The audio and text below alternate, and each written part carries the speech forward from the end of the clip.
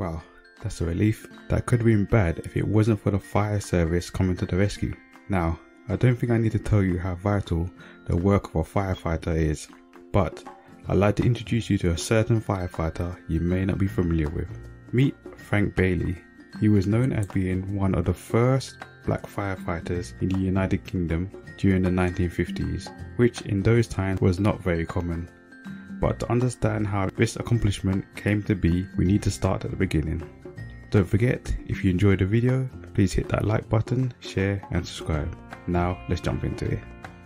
Frank Arthur Bailey was born in British Guiana, now known just as Guyana, on the 26th of November 1925. After completing education, Frank became an engineering apprentice and worked on a German trade ship as a coal trimmer, a position which involved all coal handling tasks. This led to him relocating to New York City and took up a position at a hospital, initially working as a porter before going on to become a medical assistant within the physiotherapy department. During these times, there were many types of segregation in effect on restaurants, schools, public places and within companies. If you are a person of colour, you were placed separately to everyone else. At the hospital where Frank worked was no different, but Frank had no intention of standing for this. He successfully led a walkout in opposition to the segregated dining facilities. According to Google's biography on Bailey, the subsequent integration of the dining facilities proved just one of Bailey's many successful challenges to an unequal status quo. In his late 20s, in 1955, shortly after returning to British Guiana, Frank moved to London, England as a political activist, joining the West Indian Standing Conference. He would attend a trade unions congress conference where a fire brigade union was in attendance, and one of the fire brigade delegates was complaining to the conference that the London Fire Brigade would not hire black firefighters. This struck a nerve in Frank, and when he inquired why this was, to his surprise the response was given that black were not educated or strong enough to do the service. Not one to stand idly by at the face of injustice, Frank applied to join the West Ham Fire Brigade, and after 2 years of probation, he made history when he was accepted into service in 1955, becoming the first black full-time firefighter in London and possibly the UK.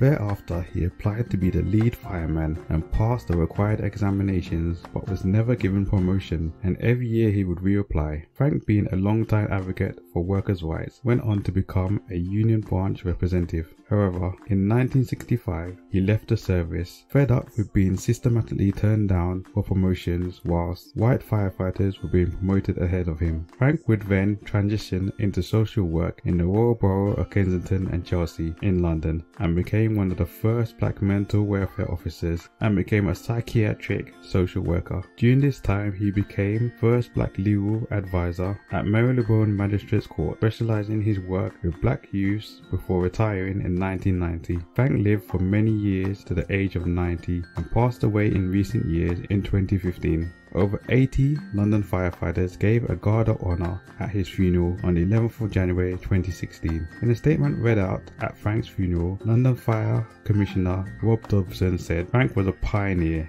and rightly challenged the outdated practices prevalent at that time. He played an enormous role in the history of black firefighters in this country, and his legacy is still felt today as we strive to make London Fire Brigade reflect the diverse community it serves. Recently, Google dedicated its daily doodle in honour of Frank Bailey, and in a statement with Google, Bailey's daughter Alexis said, her father spent his whole life fighting against injustice and never gave up. He taught her to challenge things she believed were wrong and stand up for herself and others, even when it scared her. To echo the sentiment of Fire Commissioner Rob Dobson, Frank truly was a pioneer, fearless and not afraid to fight for what he believed in, and those who felt oppressed. This brings the end to this video.